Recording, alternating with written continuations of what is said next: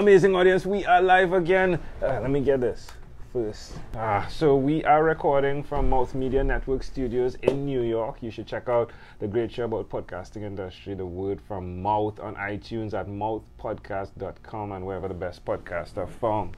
Amazing stuff. They've made this space available for us, right?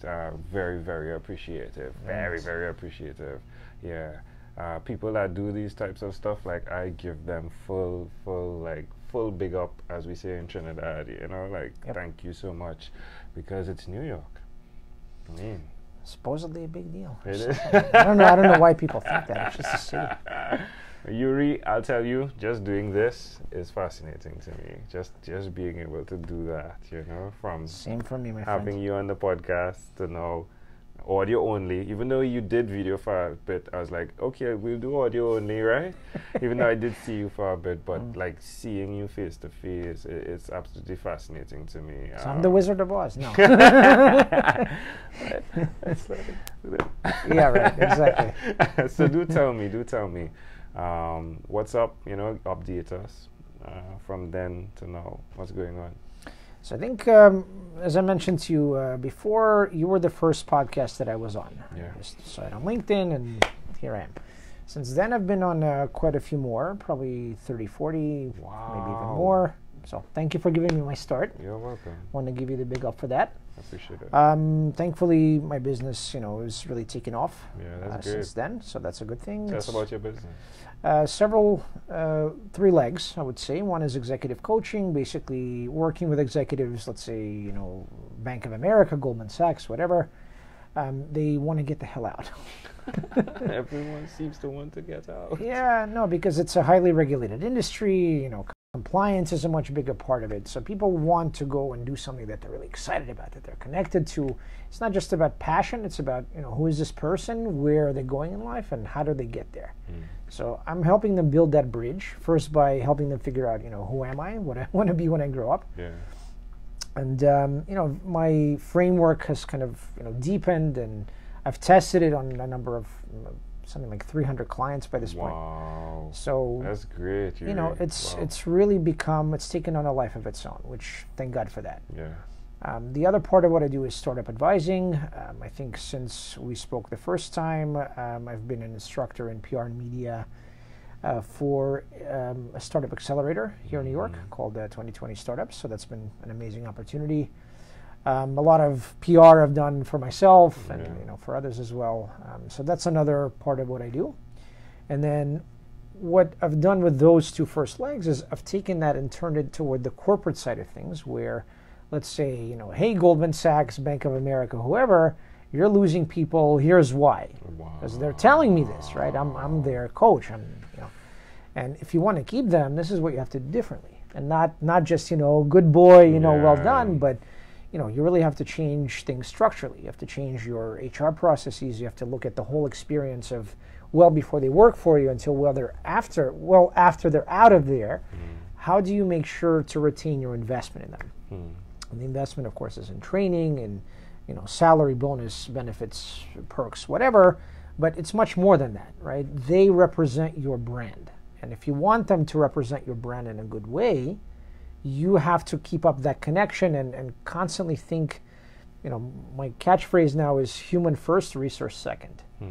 And that obviously takes a lot of work for Human first, research second. Resource. Resource. Yeah. Oh, so human and resource, HR. All right. Wow. You're doing some amazing things, my friend. Well, I love it. That's the key is, number one, you have to love what you do, and then, the other things follow. Wow, usually. That's beautiful.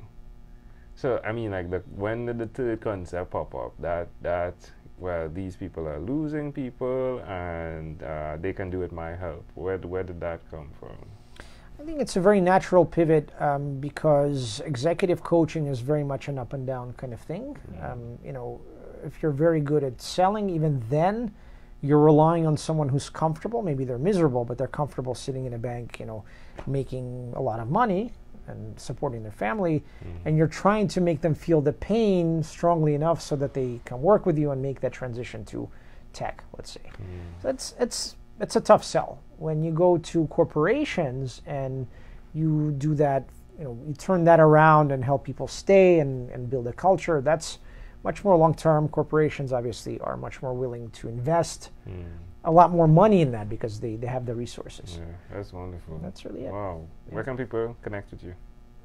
YuriKruman.com, YuriKruman. That's my coaching. That's more, I would say, consulting and speaking.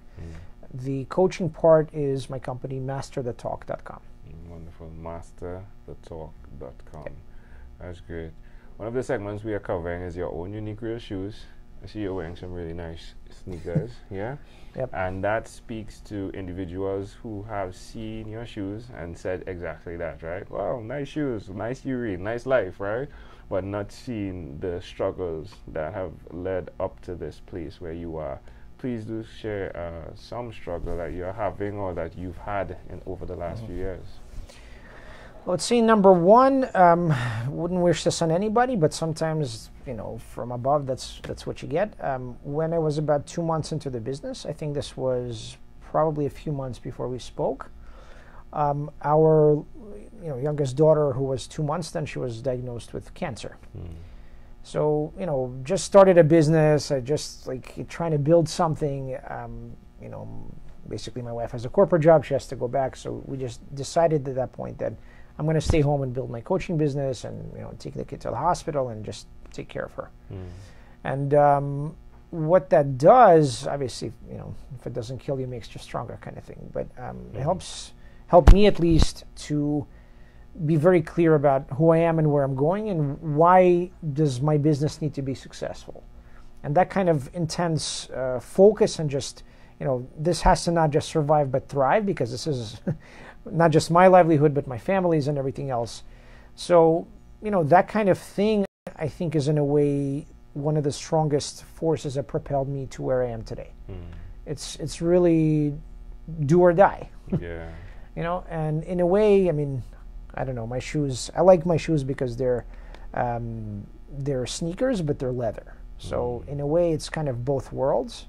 I inhabit both worlds of kind of something more formal, corporate, and more, sneakers at the same time, because I'm getting people to go from corporate to tech and doing things that they love. So I guess if you want to dig too deep into what shoes I'm wearing. I like that. I like to go deep, right? You know it. That's amazing. Wow.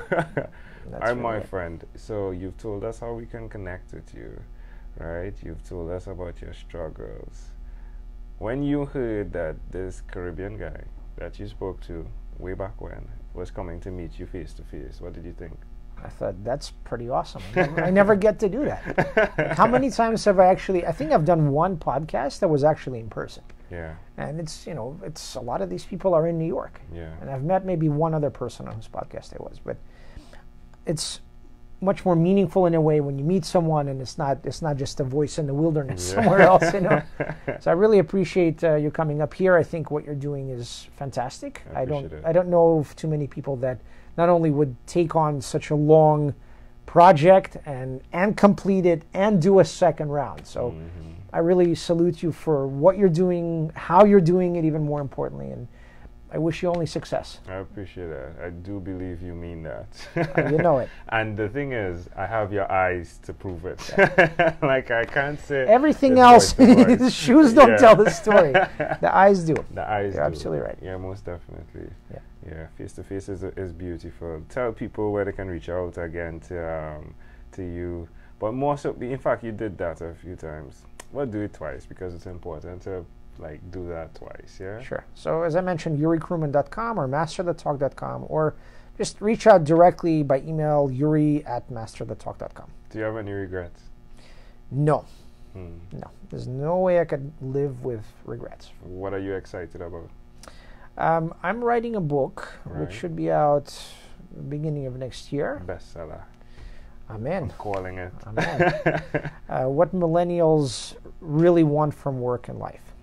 Makes sense. And that kind of fits into this, consulting on a wider basis. Yeah, it runs across the three as well. Yeah. I mean, I could see corporate saying, okay, let's get into this book, right? Let's see what they really want. Exactly. That's great. You're a great pleasure, my friend. Thank you for being. Thank you so much. What is inspired by 12-minute convos with Angel Jones. Thank you. Boo.